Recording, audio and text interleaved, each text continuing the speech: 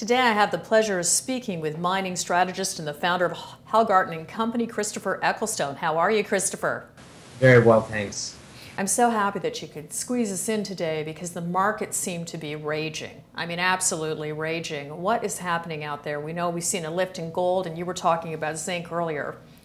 It's a very strange sort of moment because the oil price has risen and then it's fallen, and they're very conflicting signals there. But in the absence of anything else, gold has sort of made a pretty significant move today of over $20. But interestingly, silver has broken out and is heading towards $17 an ounce, which is territory it hasn't been at for a very long time. And then the base metals are lifting up. And this is strange because generally when gold and silver is strong, the base metals go down, and vice versa. So they're all moving up at the same time. This may very well be the end of the many years of gloom that we've had in the mining sector. Too early, though, to call a definitive turn because that's been done before and people have ended up with egg on the face. But quite a lot of positive signals at the moment. So maybe we're finally breaking out of the swoon. Well, speaking of breaking out, hopefully and possibly, you're going to be coming to Toronto for the Cleantech and Technology Metals Summit May 10th and May 11th. And we know that you're following a number of technology metals. Can you give us a little bit of an update on what's happening in the technology metals? All the focus is now on lithium. It's almost an obsession with lithium at the moment, which I hope will spill over into the other metals. As people make money on one, they'll start selling what's the next one, or get the feeling that they've missed the boat on lithium. And certainly with some of the moves in the lithium space, there is the temptation to think that there might be a pullback there. But if people make money on one thing, then they look around where to redeploy that money into the next thing.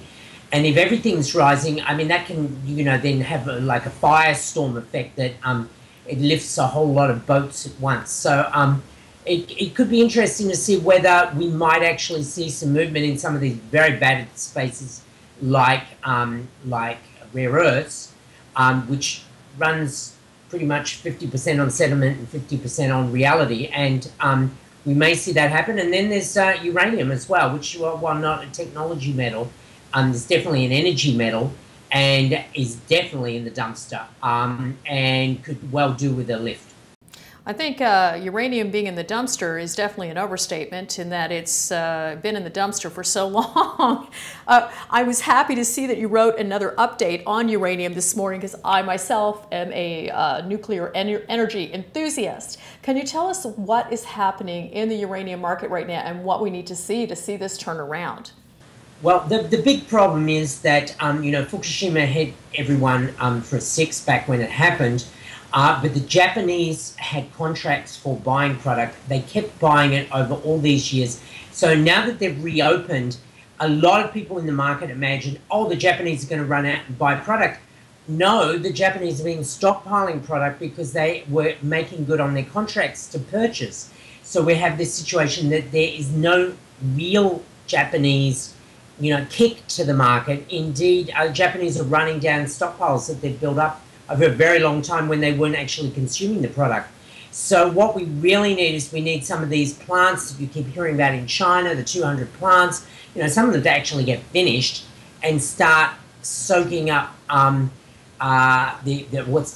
up the product. There's not a lot of product out there, but the price is low. It wouldn't take much demand in the uranium space and people starting to go out and write forward contracts to get the contract price to rise, because ultimately the spot price doesn't really matter. It's the contract price that does. I'd like to thank you, Christopher, for reminding me. I have a number of phone calls out to uranium companies. We'd like to see them at the Cleantech and Technology Metals Summit. And speaking of a kickoff, you did a forecast column recently where you were saying that you anticipate zinc more than doubling and copper and lead up 50%. I think that was over several years, obviously. Can you talk to us a little bit about that? Yeah, that's a projection through to the end of 2019. So I have a long period before which that can potentially come to fruition. It's essentially an industrial reactivation story combined with severe underinvestment. we've had the underinvestment in zinc for a long, long time, but there hasn't been much demand, so it didn't really matter and it didn't really show up. If we get even a modicum of recovery in demand, that could be a pretty important kicker for getting the zinc price up. And what we've had is a severe attrition with mines closing down in recent times. Same thing, but to a lesser degree in copper. You know, the copper projects are very expensive to get going, as are nickel projects. And so there hasn't been much investment in really the last 2 or 3 years. So there will be a supply gap, maybe not a crucial one in those metals, but particularly in nickel, you know, there is a lot of supply out there. But copper, lead, zinc, I'm very bullish on where they could be going. Christopher, you actually told me about Neo Metals. You've been doing some great analysis in the last couple of years where you've been projecting and doing buy recommendations and have bang on. You brought Neo Metals to me at 2 cents, and I'd just like to congratulate you on this one. I saw a terrific report recently on Chesapeake Gold, which is going through the roof. Can you talk to us a little bit about the highlights of some of your most recent reports? Yeah, I've done. Unfortunately, the market has been with me on this because you can produce a report and nothing happens. But in the case of Chesapeake, we've seen a 50% rise since our recent note went out. Hardy Gold is storming. It was storming before the note went out, and it's kept storming upwards. And Neo Metals, of course, is up 1,000% since I wrote that note at 2 cents. So I want 1,000%, 2,000% indeed. What's another 1,000% between friends?